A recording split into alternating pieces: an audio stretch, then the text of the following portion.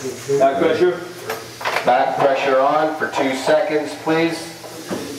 3, 2, 1.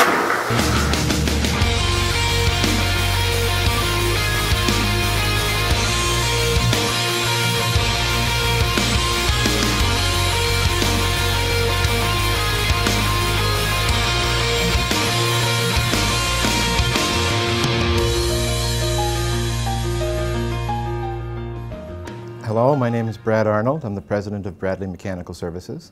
Bradley Mechanical Services was a piping replacement company where we would go into high-rise buildings and condominiums and rip out the walls and ceilings and replace worn out, eroded, corroded and leaking piping networks.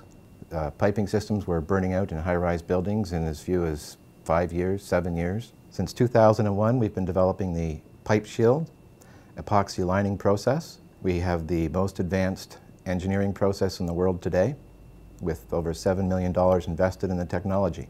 The pipe shield process is a method of applying an epoxy coating to the inside wall of worn, eroded, corroded and leaking piping networks. Our epoxy is manufactured in Canada. Our technology is a Canadian technology. Our epoxy is the most advanced epoxy in the world today. It is certified to the NSF 61 standard.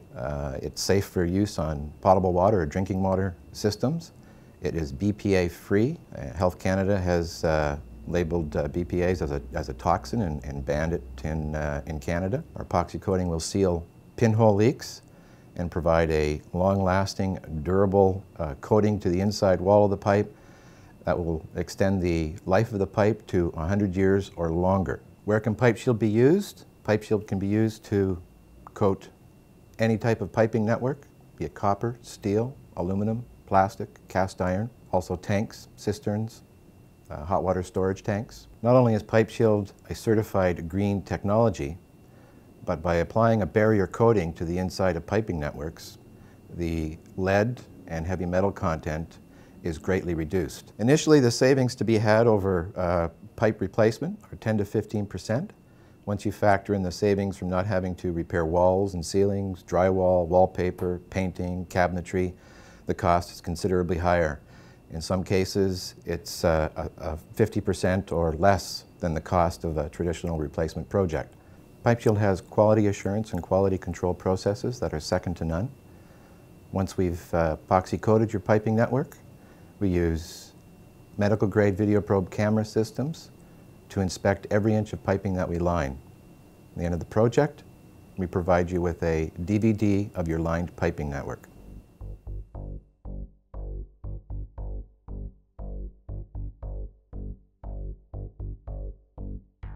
We're currently waiting for the line to heat up so that we get a temperature of at least 95 degrees.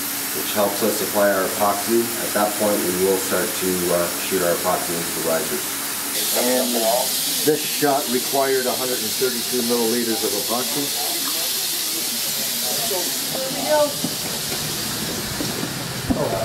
Can I help you? Oh, you buddy. That's the way she goes. No, I'm on the job site.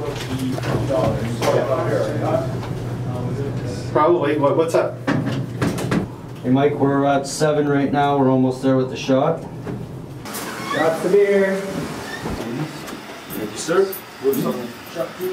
Now they're in the lining process right now. So the lining process is being simple. The guy just went in with the shot tube with the epoxy in. We right now have the pipes at a temperature that is what we shoot our epoxy at. So he will hook up to the adapter with the shot tube and we will fire the epoxy in using the air pressure hoses that you see us running up and down the stairwells. And he'll be shooting it at about 100 psi. Depending on the temperature, we'll determine how long we're actually going to shoot the shot for. Are you ready for the clearing shot? 10-4, go ahead.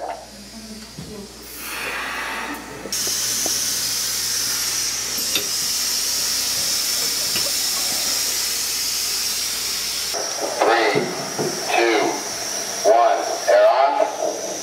You may anywhere from a 5 to 10 second clearing shot, depending on the adapter, please, and thank you. After the shot is actually fired, it will come out of the unit and go up to the next floor to get ready in sense to set up for drawing that shot to that point. So we know that we've coated that section going from point A to point B, or floor to floor, if you will. Next shot is 3/4, 8 feet. Copy that.